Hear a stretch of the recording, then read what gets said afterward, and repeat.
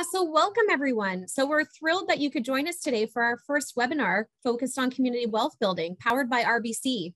Today, we're going to hear about how community wealth is driven from an intentional use of principles grounded from local resources and how we can play a role within our respective organizations to create an inclusive and equitable economy so that everyone can thrive. My name is Shannon Bruce, and I'm the Senior Director of Community Initiatives here at United Way East Ontario, and I'm pleased to be the MC for today's event. So again, please do note that we do have subtitles turned on for our Zoom event today. You can choose to turn them on for yourself by selecting CC and show subtitles in your Zoom options. So again, if you want to leverage that closed captioning. It's with profound respect that we acknowledge the privilege to be operating and performing on the unceded traditional territory of the Algonquin Anishinaabe. We recognize the Indigenous people of Turtle Island who have been thriving on this land for centuries. We also recognize Canada's history of colonization and the ongoing violence against Indigenous peoples and their culture. As guests on this land, we promise to walk gently and with respect. So let's get started on today's event. While I have the opportunity, I want to run through some Zoom reminders so we're all comfortable and get the most out of the platform. So again, you can use the chat box function at any point to get our team's attention and help should you need it. So again, I have a few of my colleagues from United Way ready to give you a hand. So again, please ensure that you're on mute during the event. And again, given the size of our event today, we'll encourage you to use the chat box to ask questions or comment. But if you need to, you can always raise your hand in your Zoom functions as well, and we can watch for that. For you tweeters out there, our hashtag for today is #BuildingCommunityWealth. So I encourage that if you hear a great idea or something that comes to mind for yourself, let's share it on social media and get others thinking about it as well. And we also know that with these types of events and being on camera for a lengthy period of time, it can sometimes be challenging and exhausting. So please feel free to have your camera on or off as works best for you. But when we do our breakout session, we do encourage that you have your camera on to interact with others in the group. So we will be taking some photos throughout today's event so we can share it afterwards. And today's event, you've noticed, is being recorded, and we'll look to share the recording after the event for those who want to revisit the content or potentially share it with their teams. So let's take a look at our agenda for today. So you would have received the agenda as well as speaker biographies prior to the event, but we'll also add it to the chat box now, along with a helpful document of key terms. Very quickly regarding the agenda, so we're going to do a quick icebreaker to get us started, followed by an overview of community wealth building, knowing that some of you are very familiar with these conversations and some may be newer. We'll then welcome David Lepage from Buy Social Canada to highlight the opportunities to create impact through how we buy and sell. Next, I'll have the pleasure of speaking to a local business owner in Lanark County, Ian Carswell from the Black Tartan Kitchen, who will tell us about the commitment to community and how it translates into buying local for his business. Andrea Pierce will then highlight the opportunities to build capacity and access for those who often do not get to reap the success in the current procurement processes. We'll then bring our minds together to think about how we can build bridges to opportunities she's identified. Before we go further, I also want to say thank you to our sponsor, RBC. They've been a major partner for United Way East Ontario in a number of initiatives, including those focused on community wealth building, and we sincerely thank them for their ongoing support. Okay, are we ready? So today we're going to be focusing on social procurement and social purchasing. And although we're not all leaders by titles in our organizations, we can still be leaders in our actions. So I really want to bring this down to an individual impact level as we get started. I know in my own journey to support local or non-traditional business models, part of the challenge can be awareness as to what's out there. So here's what I want you to do. So if you're comfortable with it, close your eyes for a moment. And I want you to think about a great product or experience that you've had lately with a local vendor, business, or service provider in your community. Okay, so just think about that, and something that made you feel good or a great product you bought home you were really excited about, maybe a new discovery. Now, if you close your eyes, open your eyes. And what I'd like you to do is take a moment to open the chat. And I don't want you to hit send right away, but I want you to type in the name of that business that came to mind for you. So take a moment and think about that business for you and write in the chat. And when I say go, I'm gonna ask you all to hit send at the same moment. So I'll give you a couple more seconds to write in that business that came to mind for you. Great, so now everybody hit send. And if you're still typing, that's okay. Look at this. I have my two screens going, and I have the chat box coming in over on the on my other screen. So you'll see me look over there every once in a while. I love it. Some of those names I'm familiar with, and definitely some new ones for me. And I hope there's some new ones there for you as well. So thanks for taking a moment to share that. You know, I think it helps us think about, you know, where are some places that we love locally. But also, now we each have our own little East Ontario, or maybe a little bit further if you're from outside of our communities here, directory of great places to try out. And again, if you want to save these names, what you can do, and you may want to do this a little later as well, in the chat function on Zoom, there are 3 little dots. And if you click on those, you can select Save Chat, and that'll automatically save onto your device. And so again, a great way to capture any of these public chats that are there and throughout the session as we share links and those types of pieces. So some great information to be able to gather there. Thank you for doing that. So let's build some foundation around our conversations today. So what is community wealth building? It's a people-centered approach to local economic development that aims to reorganize local economies so that wealth isn't extracted, but rather redirected back into communities. It's also partly focused on the economic power of local institutions to support local areas and their communities. So you'll hear these commonly referred to as anchor institutions.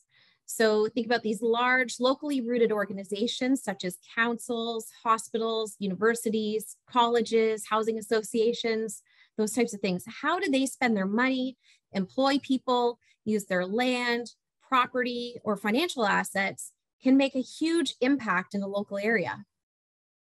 Right? So all these things that you see listed here are ways that they can drive some change. So as an example, with finance, increased flows of investment within local economies by harnessing and recirculating the wealth that exists as opposed to attracting capital. Around land and property, deepen the function and ownership of local assets held by anchor institutions so that the financial and social gain is harnessed by the citizens.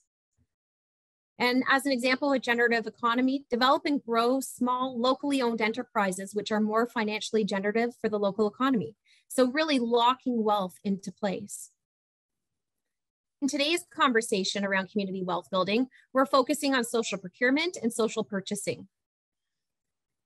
But what do these mean, right? So again, let's build that foundation. Social procurement means buying goods and services from social enterprises or businesses run by marginalized groups in order to create positive impact through purchasing. So you can have written policies in place to support these activities. And it's important to note that government and institutional policies are really crucial in driving this change and making it happen. So a few examples that come to mind here is maybe a company wants to procure shirts for Orange Shirt Day. Go to find a local Indigenous vendor as an example. A company needs landscaping services. Here in Ottawa, we have a few great examples of social enterprises who offer these types of services. And a restaurant needs produce for its menu. Well, how do you look and source locally and from organizations that may not be those that you've typically accessed?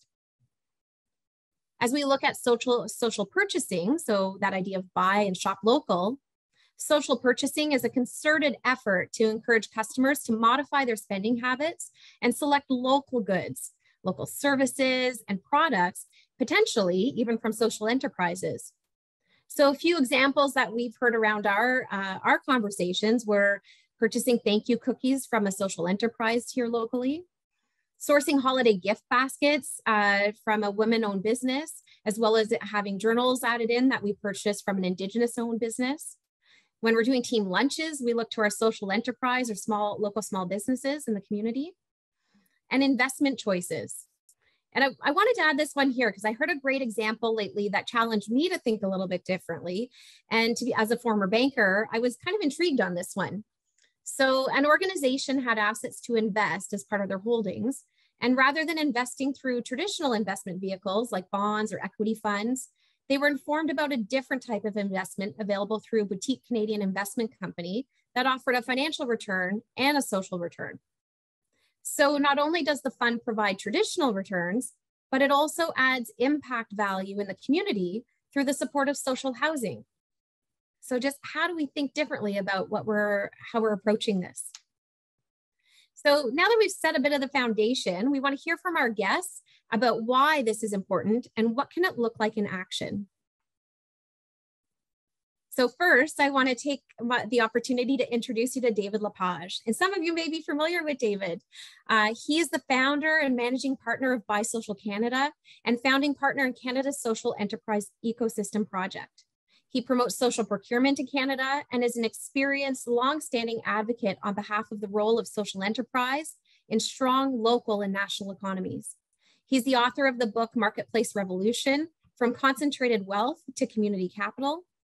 And he's a wealth of knowledge in this area. So David, we're so pleased to have you here today. Thank you and welcome. Thank you. Thank you, Shannon. And it's really always an honor to work with different communities because we get an opportunity to share some of the stories that are happening, but also it's so encouraging because things are progressing so much. And when we think about the conversations that we've had over the years, we start to realize the importance of some of the points that Shannon brought up. So if we can go, we start to think about every purchase actually has an impact. It has an economic and environmental impact, whether intentional or not. And historically, purchasing has really been about an economic transaction.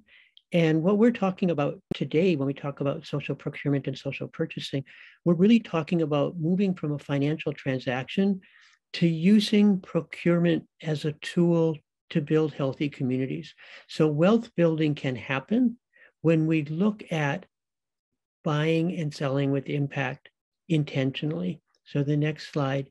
When we think about it, we're still going to need to buy things, whether it's institutions or government or corporations or individuals. We're still going to have suppliers we work with. But what we're talking about is continuing the marketplace, but moving from just an economic marketplace to a social value marketplace. We're talking about using our purchasing, adding a social value, and then that creates community value. And when we think about community value, we think about it in the next slide as community capital.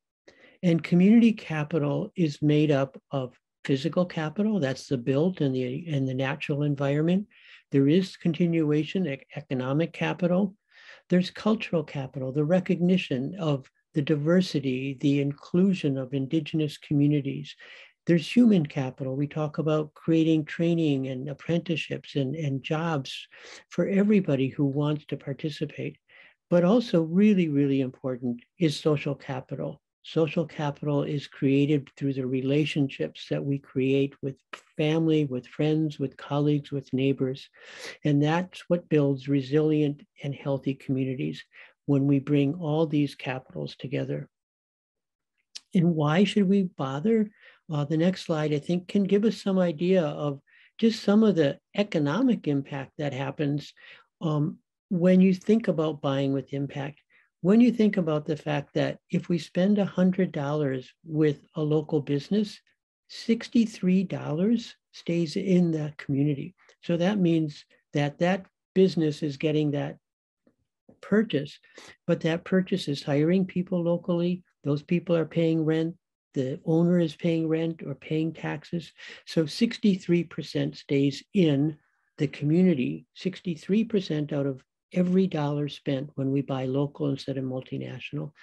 When we think about buying from a social enterprise, as Shannon mentioned, and then the potential social return on investment is something like $4 for every dollar we spend. Because what happens is we're moving people out of poverty. We're moving people into their own housing, their own self-esteem. They're not needing the health services and the other services because they're now contributing back to the community. And that's what they want to do. And this is a way to provide those opportunities. So when we think about that, the next slide starts to tell us about what are some options. And I think Shannon mentioned a number of these, like when we purchase, can we think about a social enterprise? in the next slide, can we think about local? Can we think about a women-owned business or diverse-owned business? We refer to that as the concentric circle consideration, because it's where we buy can really define the impact that we're going to have in a community. So if we think about not only who we buy from, but where is their supply chain? So sometimes we need to buy a big project, or an institution needs to do a food vendor. But can that food vendor be asked to buy locally? Is that food vendor looking at employment practices that include diversity? So it really is an opportunity for us to look at what are the impacts in the next slide. And when we think about what can happen when we do that supplier choices, we start to create opportunities for employment for underrepresented and equity deserving groups. We start to actually include suppliers that have been excluded from the economic marketplace, because we're talking about small businesses, we're talking about diverse owned businesses. And then we start to look at, are we actually also creating opportunities for training and apprenticeships? And all of those things happen when we want to buy with impact. And then the other piece we start to look at is that builds community, right? So the next slide, when we think about what is some of those impacts, it's just fascinating, because when we look at some of the social enterprises, like in the Ottawa region and Eastern Ontario, you think of like Crackers Catering, and they've been around for maybe 20 years now. The number of people who have been given an advantage, have been employed, given an opportunity to be part of a community because government institutions and private sector and families have chosen Crackers Catering to do their parties or do their lunches. We think of equitable, working with immigrant women to give them an opportunity to grow and to be engaged. In the next slide, please. And we think about all the different opportunities. We think about in Toronto, groups like Building Up, working with young people to get into construction. Eva's Print Shop, working with youth to get ready for jobs. So really all the opportunities that can be created. And I know we talk sometimes about it's small companies, but it's also big companies. When we think about, health insurance, Green Shield Canada is a health insurance company that is a social enterprise. They were created 60 years ago because some factory workers needed access to health insurance. Now they're $1 billion a year social enterprise. Their profits go back into the community through their foundation. So there's really lots of opportunities to look at what we spend, how we spend it, and the impact that it can have. In the next slide. And the last thing, just if any of you are interested, Buy Social Canada is part of trying to build this whole ecosystem around social procurement. So in our website, all kinds of resources that we make available. We provide courses, etc. So glad to answer any questions later on when we have time. But now I'm going to turn it back to Shannon.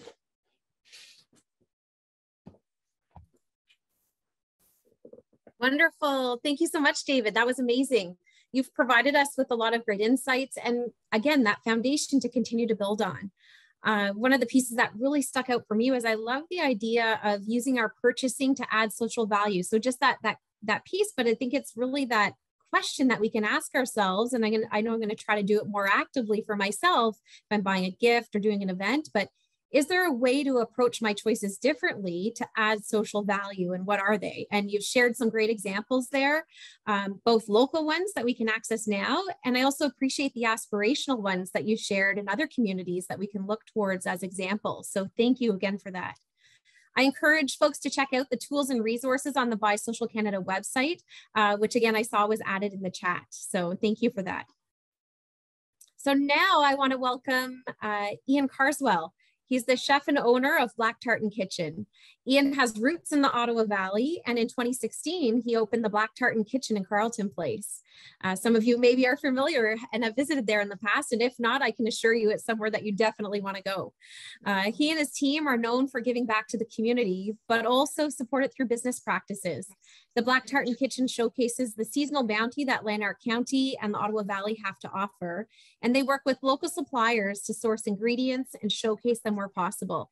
It's a great example of building a business community in mind. So you'll see in the chat, we'll share the link to Black Tartan Kitchen, as well as a great local story about some initiatives that they've had in place during COVID.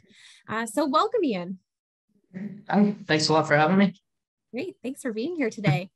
I am gonna pop this over here. So, really, again, really excited to have you here today.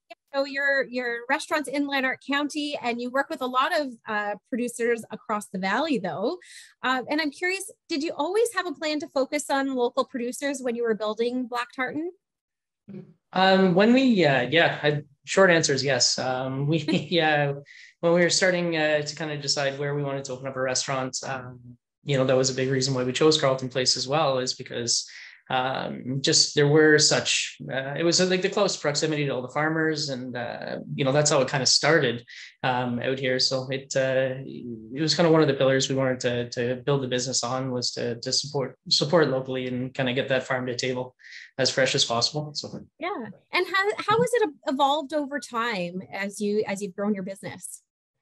So I think if anything, it's been more than what we could have ever hoped for in terms of connections to local farmers, because it started with like the idea of, okay, we're going to be close to all the farms, which is going to be great, and we can go to all the farmers markets, and but it's really kind of grown to more than just that. I mean, we have 2 local breweries in town here, so we only stock their beer. We were able to kind of make there's a local cider producer out in Arnprior, but I mean, just all the artisans along the way, people who are making cheese, people who are making wine, just outside of Ottawa and Carp. So it's really just kind of it's just really exploded in terms of like the potential for shopping locally in terms of the produce and the beverage and stuff, but goods and services is like come hand in hand as well too. So there's a whole bunch of other businesses that a great resource for here too. So yeah, no, excellent.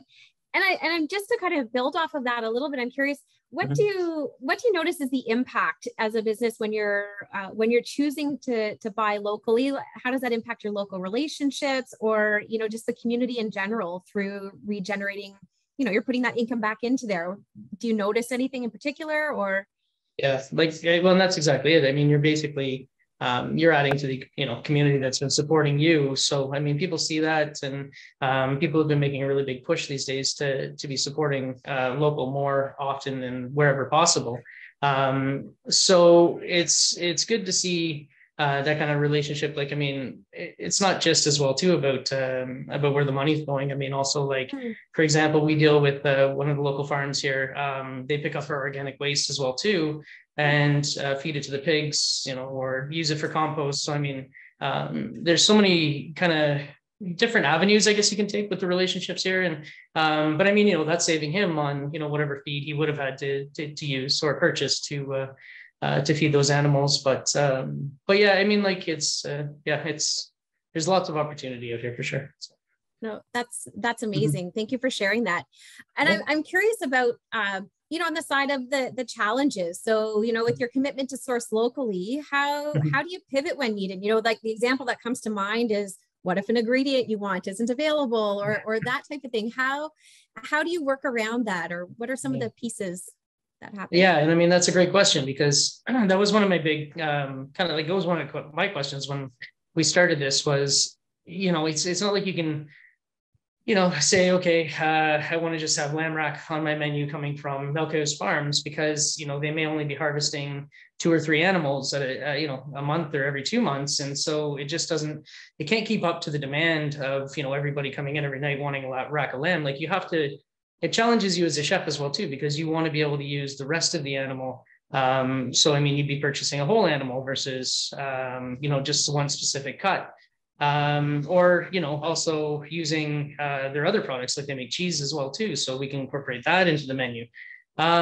So really it's really changed the way that we write the menus here, I think, which is kind of funny, like to kind of go take that kind of hard turn, I guess. But yeah, so instead of, like I said, instead of a piece, like, I mean, we might just be using it in a dish. And just to kind of, it also helps the farmer, utilize the entire animal as opposed to just selling one cut over and over again, and then having to turn the rest of the animal into grind or something, which isn't ideal.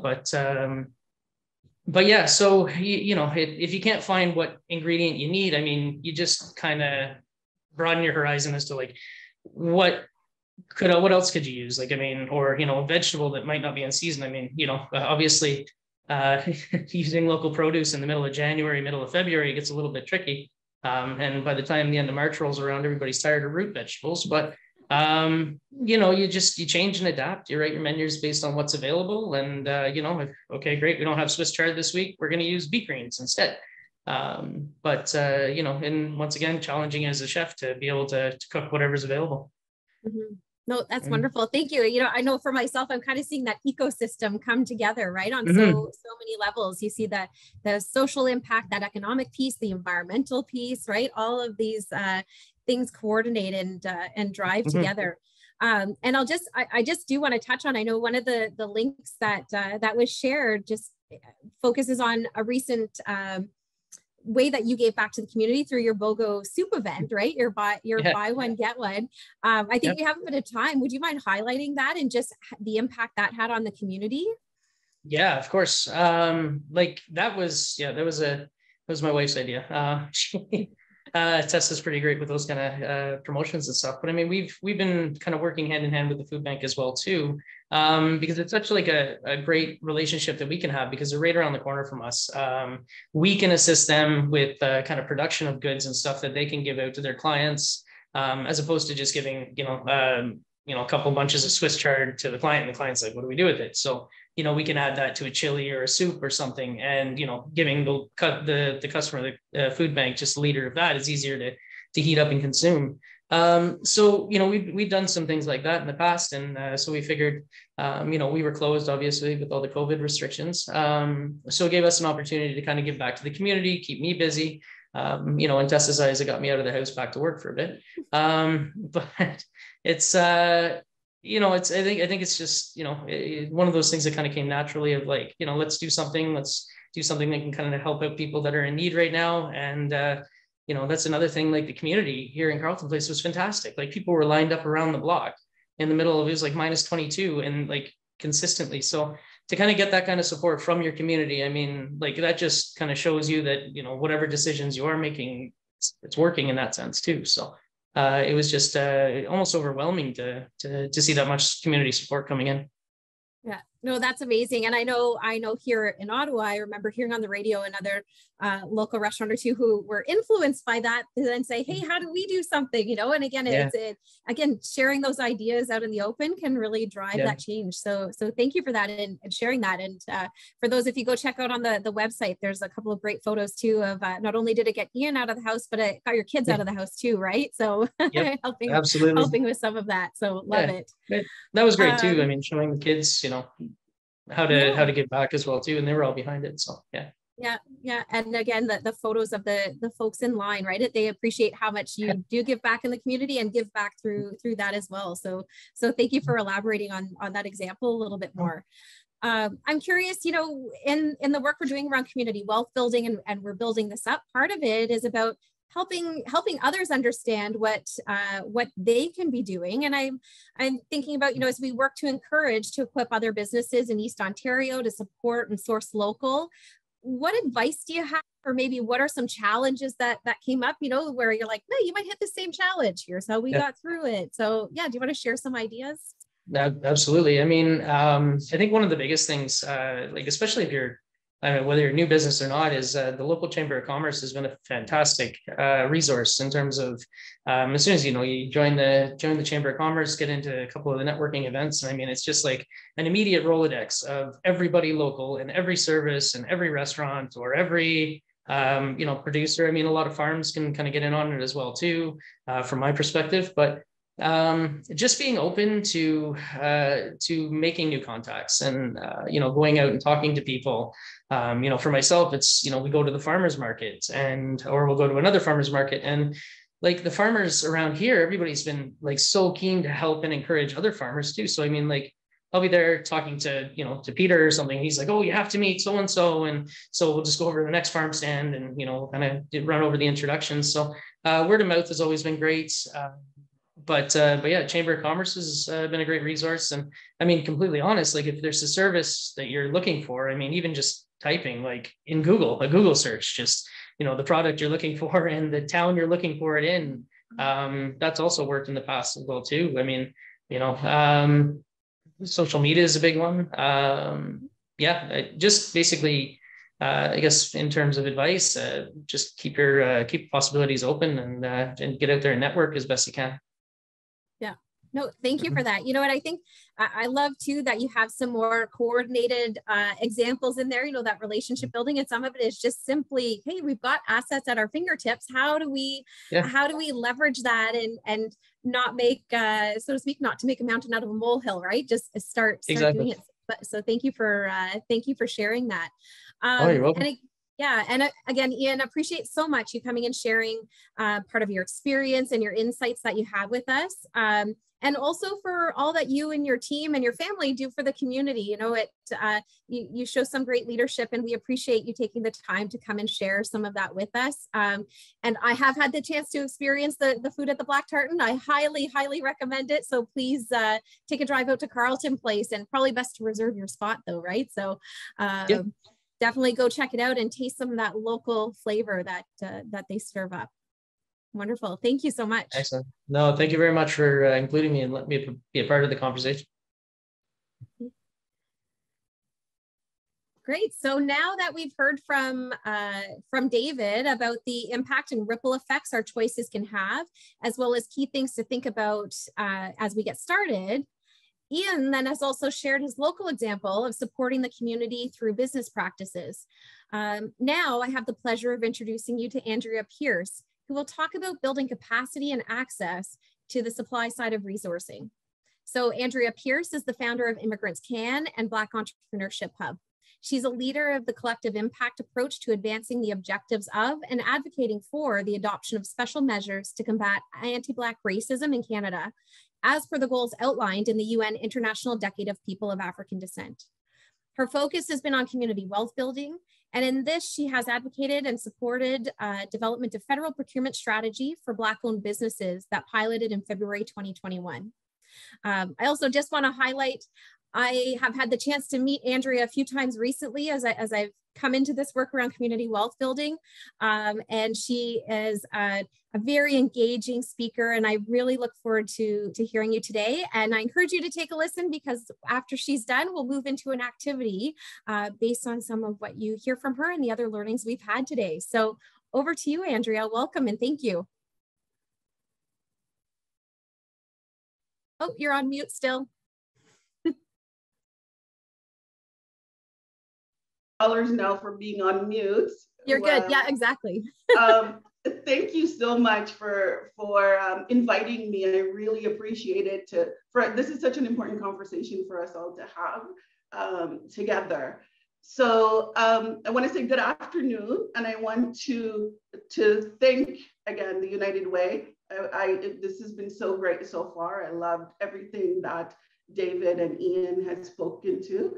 And I want to talk to you about three things today: why the current system doesn't work, laying the foundation and setting the prerequisites for social procurement for marginalized groups, and 5 key requirements for success. So let's set the context first. You heard the things that David said. He's spot on. I've read a lot of the resources from Bisocial Canada.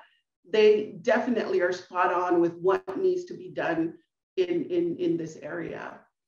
I think everyone here recognizes that social procurement is a powerful tool for promoting socioeconomic objectives. I've been advocating for the expansion of procurements to include Black businesses for years. And we know there's billions of dollars in procurement, especially public procurements. So what is procurement like for businesses, right? It's an infusion of capital that comes from delivering value from commercial activities. It's not a loan or a gift or a grant.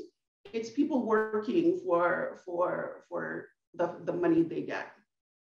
You know, this is really important now when a lot of small business don't qualify for loans as a result of the revenue declines that happened during COVID and the business closures. So if we look at our income for the last 2 years since COVID started, it's not what it was before. We're still in recovery. And so they don't look good to a bank. This is especially acute for Black, Aboriginal, and women-owned business, among others, groups who are disproportionately impacted by COVID-19. And we won't talk about Black or Aboriginal-owned businesses who face a double penalty. So, you know, I was recently one of several small business on a project led by a certified Aboriginal business, LDC Solutions. This project was, of course, extremely successful from the economic point of view, but I want to talk about the other benefits that came from that project because it was led by an Aboriginal prime, LDC Solutions. This project had over 85% Aboriginal participation from all over Canada. Many of these businesses would never otherwise get a chance to even know about this opportunity or to win this contract on their own at all, if not for this Aboriginal business leading this project, who had strong ties to his community. This is access to information and to networks that most marginalized groups, whether you're Black, Aboriginal, women-owned, you know, LGBT-owned, all those, small business lack right now. We had, in this project, we had great participation of Aboriginal women, and of course, myself as a Black woman-owned business. We socialized on Zoom and got to know about each other and each other's businesses. And now other business opportunities have resulted from those relationships we built while working together. LDC Solutions was intentional in the inclusion and development of youth. So I got a chance to work with some brilliant young people in the First Nations community. And they had the opportunity to contribute, have meaningful work experience, and build their networks, and of course, get paid well. This is especially important now, given the disproportionate effect that COVID-19 had on racialized people, especially women and youth. The December 2021 labor force survey reported, and I quote, youth unemployment was 10.5% below pre-pandemic levels. However, the youth unemployment rate reveals disproportionate impact for racialized communities, with unemployment rates were 20.9% for Aboriginal youth and 30.1% for Black youth, meaning 1 in 5 Aboriginal youth was unemployed and 1 in 3 Black youth is unemployed right now. So with the example of this project, you know, when we talk about multiple bangs for your buck, this is the multiplier effect that can be achieved through social procurement that David spoke about earlier. You've heard Ian already talk about the positive impact of local farmers and everyone in his supply chain, not to mention the delicious food that his customers get, right? And the positive effect on the environment, that he's getting his vegetables locally and it's not being shipped from Florida, California, or Mexico. This is just a microcosm of what is possible for all marginalized groups, including but not limited to group excluded due to race, gender identity, sexual orientation, age, physical ability, language, and/or immigration status, and their intersectionalities. So I'll go into my second area. Why doesn't this current system work? I'm going to talk to three key areas.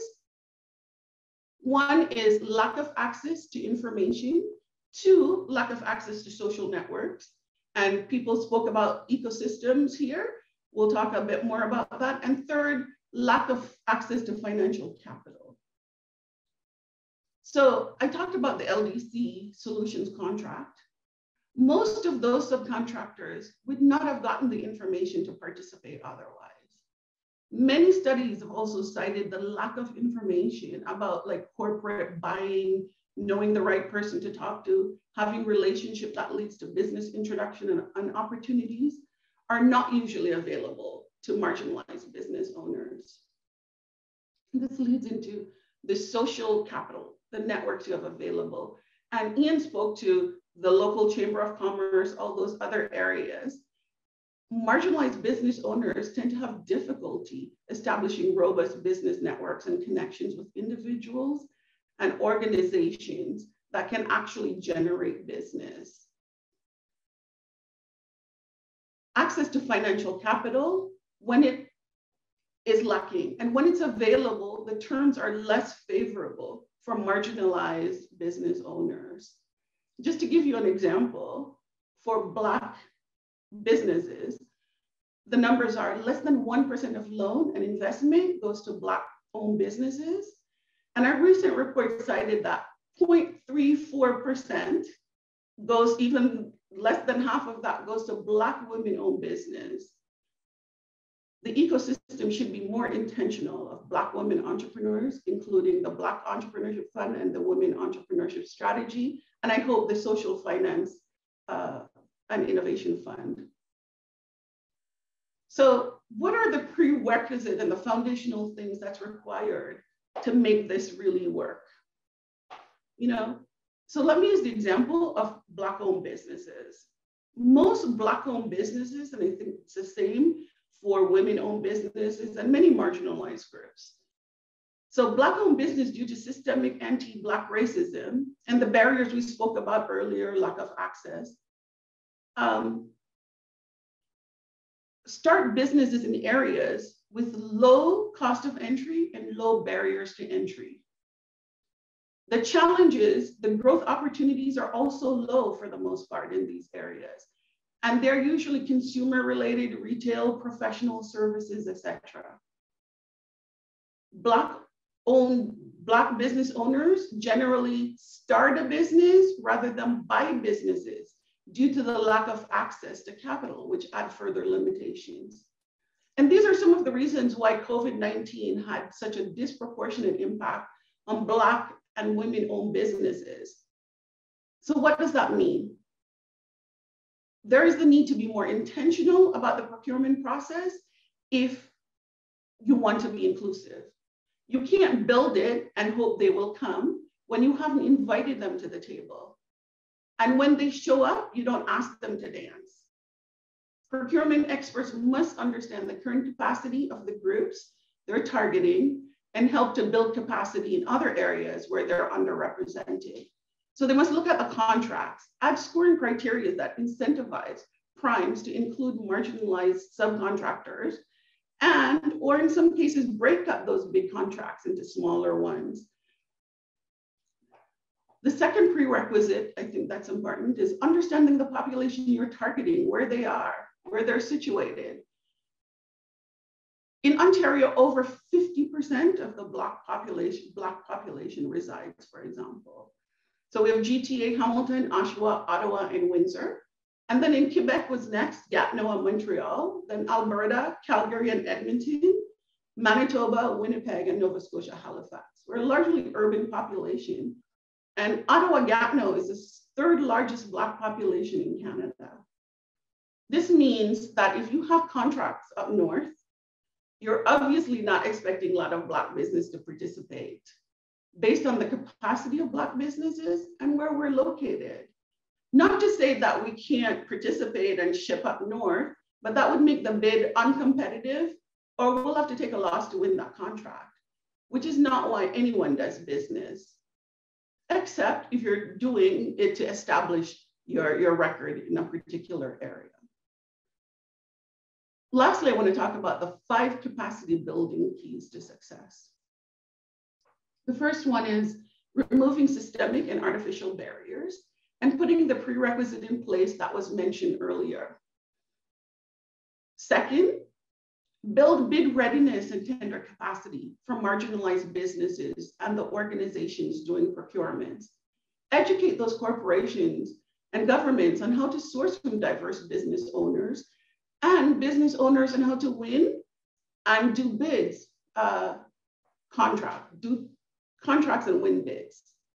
We need to identify diverse business owners, assess their readiness to access procurement opportunities, and certify them to do business with governments and corporations committed to supplier diversity and inclusion. One tip from me, if you want to succeed, leverage those community organizations and businesses already doing that work and support it financially. Second, the system cannot keep using communities as free recruiters and service providers. They're already helping, which is why they're being contacted. So let's not add more burden of unpaid work. Support the work. Build business ecosystems by breaking down the barriers that prevent those business owners from connecting to each other and to market opportunities, including connections to local and multinational corporate buyers. Be intentional on the award criteria. Incentivize primes to subcontract with marginalized groups when you can't break up those contracts. Having shorter payment periods. Lots of small business can't wait the long time, for example, the federal government takes to pay. And lastly, being accountable for action. Reporting on the metrics and the progress that is happening with respect to your social procurements. Thank you so much for your time and attention. Wonderful. Thank you so much, Andrea. We know that many groups, including those you have mentioned, were exponentially negatively impacted by the COVID-19 pandemic, right? And that fallout and all of these pieces that come from it. And we have an opportunity to build back better with the strategies that support an equitable economic recovery. And the concepts of community wealth building are going to be so important for this, as well as understanding how to bridge the gaps that exist, so many of which you mentioned today. So again, thank you for sharing your insights and deepening our understanding of the opportunities that lie before us, right? And again, those pieces that you talked about, I know we have the 5 keys that we'll dig back into a little bit, but that idea of the lack of access to information, social capital, financial capital, right? It's kind of these puzzle pieces are sitting out there, and it's to, part of our role or opportunity that we have is to say, how do we build that access to each of those pieces? And I also appreciate where you've talked about understanding where are those communities or individuals at and what's stopping them, and sometimes there can be that assumption that it's a lack of desire when actually it's the lack of knowledge or awareness of how on those pieces. So thank you so much for highlighting that. And we are going to dig a little bit deeper into those 5 keys to capacity building that you brought up. But I did notice that we had a question come through in the chat, which I think will probably be directed towards Andrea or David, most likely. And so it's from Janice Anderson that we have here. So Janice mentions, I'm interested in hearing some thoughts about how social procurement can help to generate some opportunities for minorities and a lot of youth who are working in the gig economy. So she shares the examples of Uber, DoorDash, Amazon delivery services, etc. So I'll open it if either of you have some thoughts to share on that. We have a couple of minutes. So I think there might be a question behind that question from me, which is, are they choosing this job because they want it? Or are they forced into that position because the economy is not supporting them to begin with? So if they're not getting paid a living wage working their first job or any job, then this becomes a default because of collapse of the economy. that looks at not treating young workers or diverse, immigrants and others, people of color, BIPOC, workers. If we're paying people below a living wage, it forces them to go to this economy. So, and I remember those conversations years ago when people said, we're building a new economy. It's called the sharing economy. No, this is a leftover economy. This is like, how are we perpetuating poverty? And it's the saddest thing that we have to try to find a way that we can make the gig economy work. And yes, there should be an opportunity for people who want to work part-time or want flexible hours, but still pay them a living wage. We still see these gig workers, they're not getting paid a living wage. They're still struggling, and they're paying now what? I don't know what it is in Ottawa, but it's $2 a liter for gas here. And so they're losing money. So I think this is a good question, but it's really, I don't think it gets to where the question should be, which is, why are we forcing people into these working situations? Interesting. Thank you, David. Andrea? David was exactly on point. Precarious work for marginalized group is a big issue. They're working, but they're working precarious jobs. They have multiple jobs. And, we saw during COVID that because they were out and having multiple jobs and on the front lines, that the infection rate in racialized community was really high. It's not because we have a genetic predisposition, but because we had to be out there hustling all the time. I took an Uber yesterday and I had a Ethiopian woman driver, and we chat, and she said, Uber we saw the gas, as David mentioned, gas prices. Uber gave them 25 cents towards gas prices. That's ridiculous. They're not making any money. I talked to the Instacart people who deliver and I found out too, that also is, I used to be so excited about that economy. I thought, people can schedule work when they want and all that, but that's not what it is. It's a further exploitation of mostly marginalized people, right? That is happening through these things. And that's why social procurements and local buying is so important. Wonderful. Thank you for that. The comments that you've both made make me think about a conversation I had recently around employment, and a comment was made that is the conversation about employment, or do we need to be talking about income? And it's kind of that balance of it as well. So there's some interesting pieces to this. So thank you for that.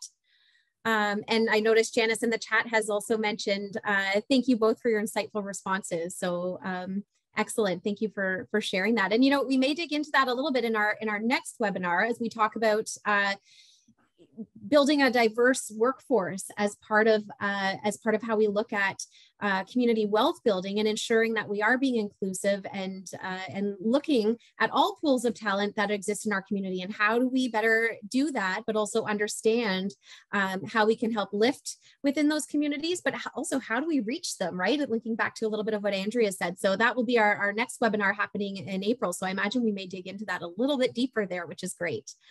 I am going to ask, before we move to our next piece, we would love to get a screenshot from the event today.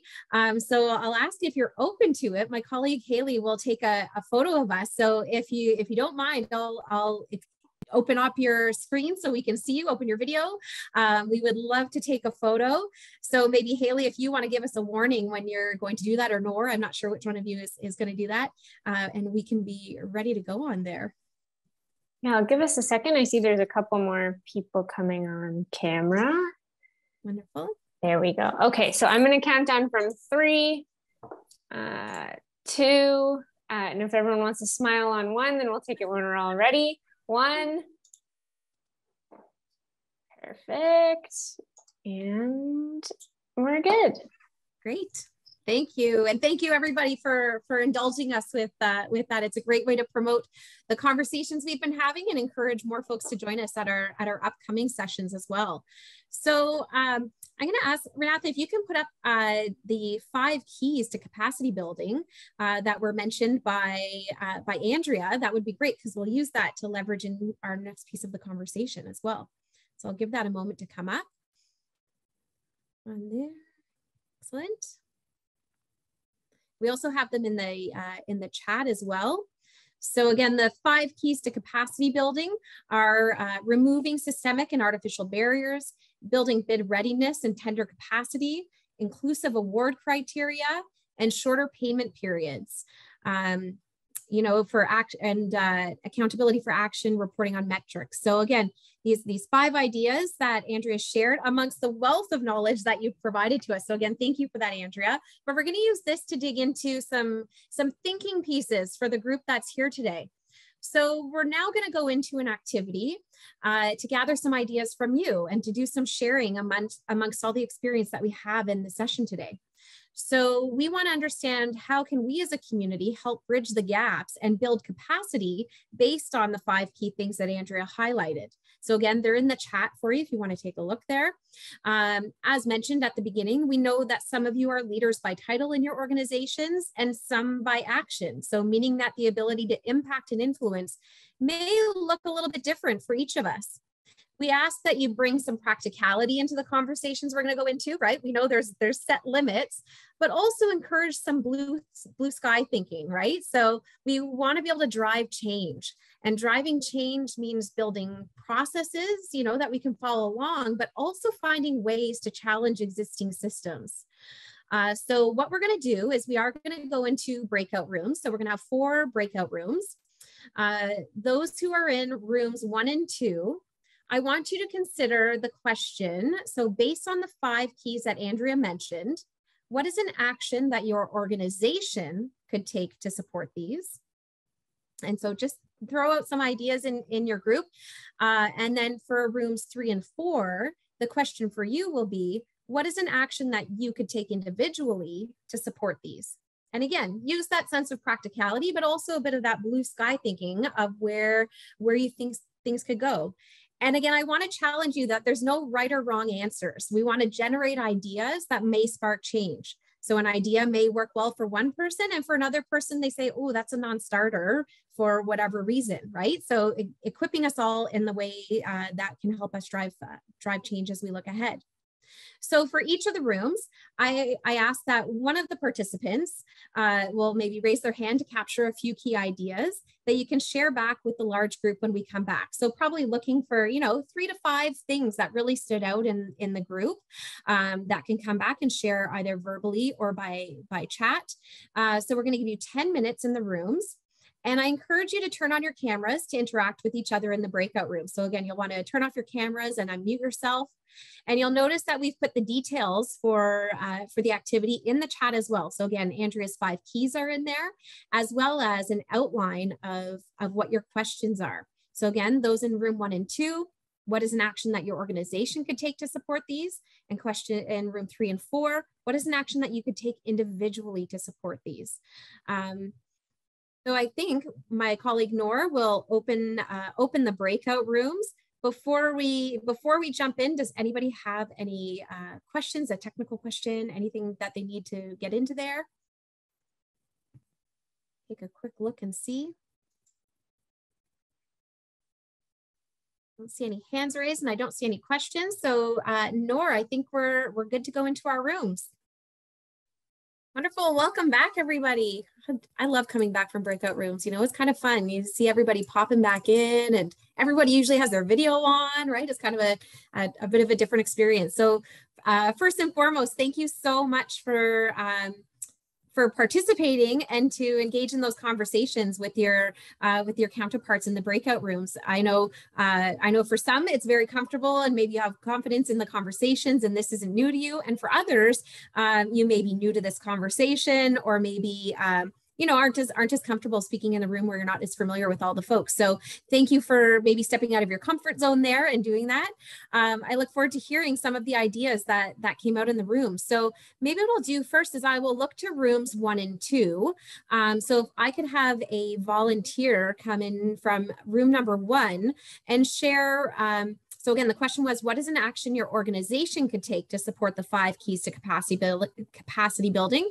And what are some of the ideas that came out in your room? And again, there's no right or wrong answers, just ideas that we can share with the group. So would love to hear some of those.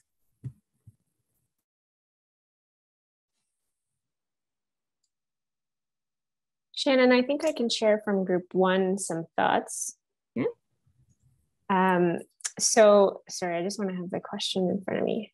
What is an action your organization can take? I think we also talked about how we as individuals can hold different organizations to account as well, and in both our own and others. And we talked about kind of 3 themes, which have to do with questioning, shaming, and rewarding. So we heard from some different organizations about how they had changed their practices based just on a question that was asked of them that they had never considered before. So, you know, how are you doing work in this social value space, or have you considered doing something this way, which might offer more social value in your community? So offering, you know, just asking those questions of yourselves as an organization, and asking it of others if you don't have that sphere of understanding yet. The other, I mean, that was kind of along the lines of shaming, in terms of like, well, if you kind of use your influence over others to encourage them to take better steps, then that's a way too.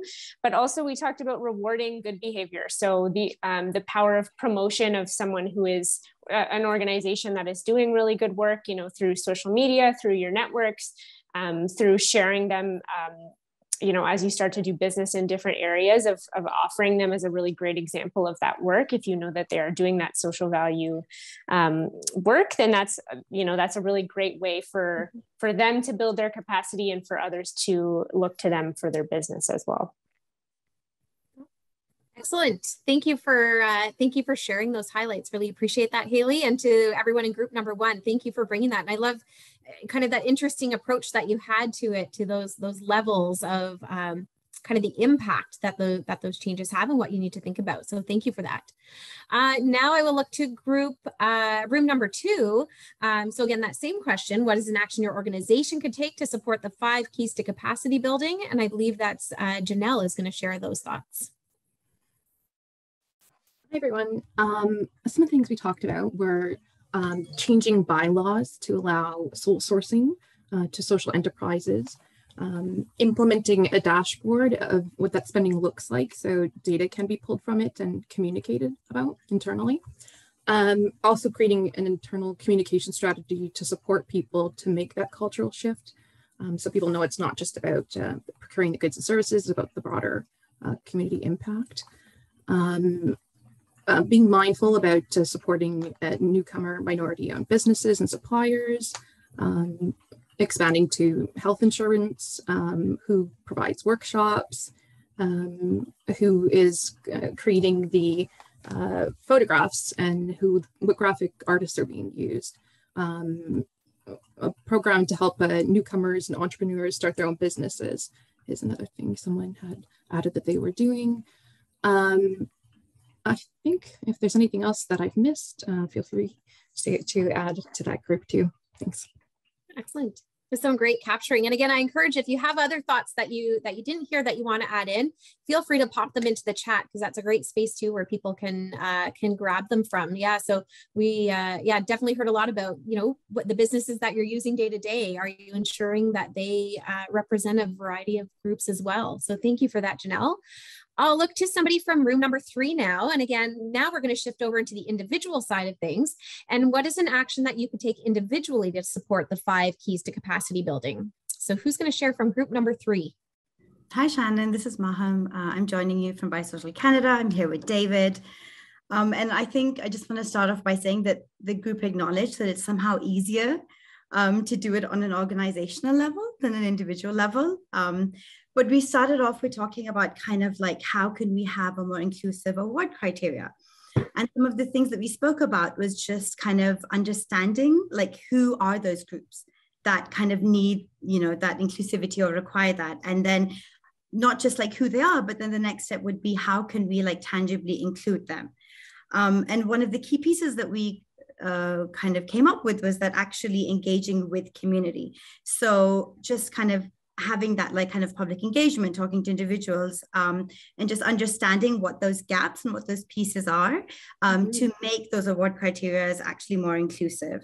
Another point that was raised was that it's, and especially within the construction sector, is that there is such an issue with regard to supply. So, and then taking it a step further, actually kind of having supply chains that are inclusive and buying from socially conscious companies and social enterprises is even a bigger challenge because it makes that group like even tinier. The other thing is that I think Ian mentioned this. We were lucky enough to have him in our group. Ian said that during these last few years, he's actually found it easier to buy products from local companies, just because those products are maybe more readily available. The shipping times are less. And then there's that notion of like having maybe a personal relationship with those businesses. Another thing was kind of looking and identifying that sometimes when we're buying, it's very important to understand that sometimes it's okay to have substitutes. So we want a specific product, but we can't get it. And we acknowledge that, you know, maybe we can get it from a social enterprise or like a socially, an organization that like kind of focuses on social value. So being open to substitutes was something else that was really important. Another thing is that just with regards to kind of payments, is to be open to kind of using cash or direct payments rather than using credit cards, which create a delay in the entire process. And then another thing is that on an individual level, what are the everyday buying decisions that we can ourselves take as an individual consumer that, you know, kind of create community impact? And we were given the example of like, you know, do we have to really click on, for example, Amazon and just do something that we can get in like 2 days?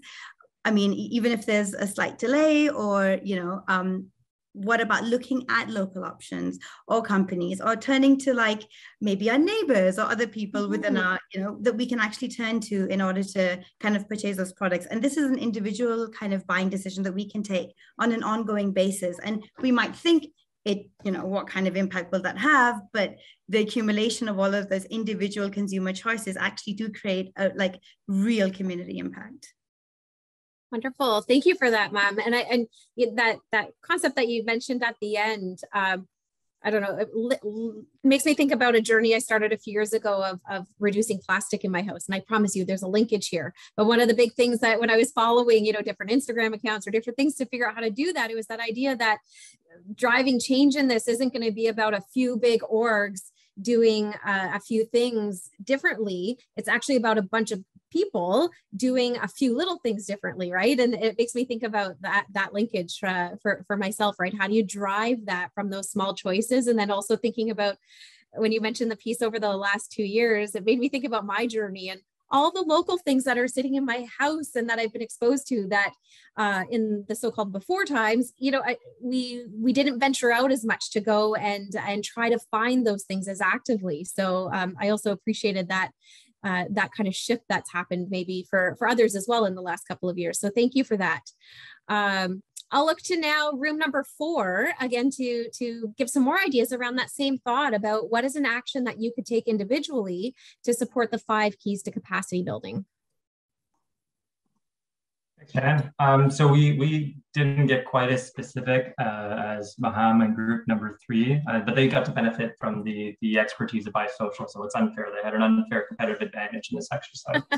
But our group, we had a bit of a mixed group. Like I'm from government, and then we had some community stakeholders involved as well that work more directly with you know, disadvantaged and barriered populations.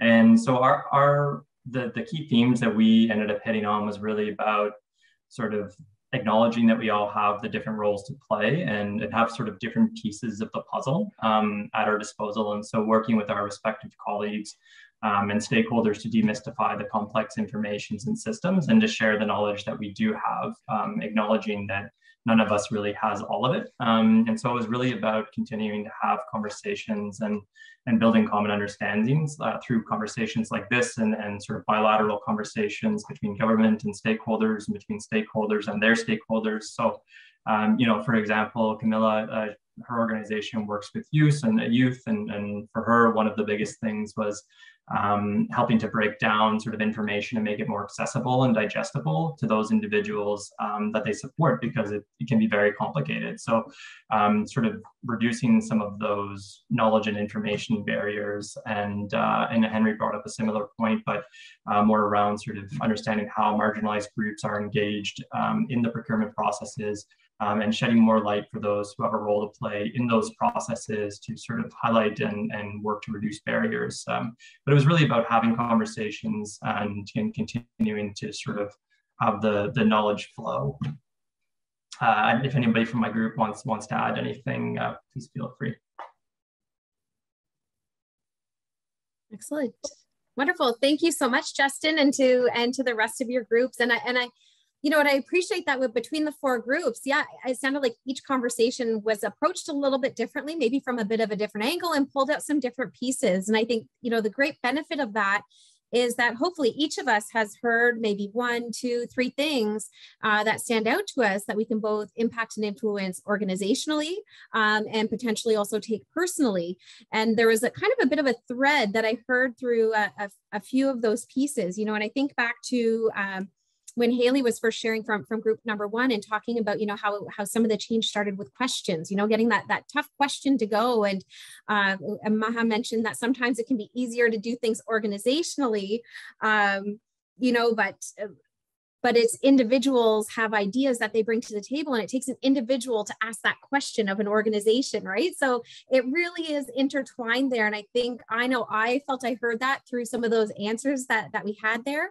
So I do hope that you got some ideas, and I actually encourage you, if you weren't already taking notes, I know I have some on my side, but to grab a close by pen or something and write down 1 or 2 things for yourself before it leaves your brain and you move on with the rest of your day, right? That little mini commitment that you can make to yourself as we have all these great ideas swirling around. And again, we're recording today's session, so you're also welcome to come back and re-listen to these pieces to capture them as we move forward. So again, thank you so much for sharing your thoughts and ideas and putting those pieces out there. Oh, and I also see that Janelle has just placed another thought in the chat here. So I'll ask for the PowerPoint to come back up, and I'll share this as well. So Janelle shared that other things that were shared in our group. So this was group number 2, for, thinking about the organizational. We're creating an FAQ about social enterprises and case studies that illustrate the impact to further understand the benefits. Yeah, and I think that links back to Janelle, you'd also mentioned about the communications internally to help bring people on board, right? And that is so key as we think about these processes that we're trying to, again, impact and influence and change. As we look forward, how do you pull those levers to drive change dependent on where people and organizations are at and drive that forward? So again, thank you so much for your participation in today's session. We, again, truly appreciate we know many of you have continued on this conversation with us, and some of you were new to it today, and we hope that you do choose to continue forward. Again, our next webinar at the end of April will focus on inclusive and diverse workforce development, and encourage you to look at attending that. So when we think about walking away from today, not only do you want to consider what are some of those key takeaways that you might have had from that last conversation, as well as our speakers, but we want you to think and consider applying the principles of community wealth building into your everyday operations. Again, whether that's organizationally or personally, you can still drive impact. Join our community wealth building champions table. So we're going to meet quarterly, really as a community of practice table to think about how do we as a community work together to drive these forward and also learn from each other on the journeys that we're each respectively on. You can visit our United Way East Ontario Building Community Wealth landing page to learn more and keep up to date on what is happening in our work. You can, again, check out the upcoming webinars in April and May. So there, again, you'll learn more about attracting and retaining a diverse workforce, as well as about community benefit agreements. You can learn more by visiting the Buy Social Canada website and refer to the CSED Social Enterprise Directory. And the links where I've mentioned that there's links, those are in the chat for you as well. Connect with local resources and buy local when possible.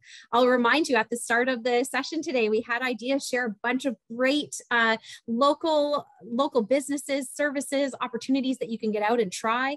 And so again, I encourage you to save the chat from today's session. And again, you do that by going to the 3 little dots in the chat box, and you can click Save Chat, and that will download onto your device. It'll only show the public chat, not private chats that happen, just if you were curious.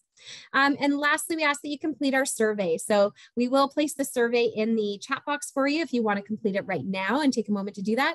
Or we will also send it out in our post-event email for you to take some time to do as well. So again, thank you so much for joining us here today and being part of the conversation. We really do appreciate your continued contributions and your willingness to learn and try new things as we move forward as a community. So have a wonderful afternoon, and we look forward to seeing you again.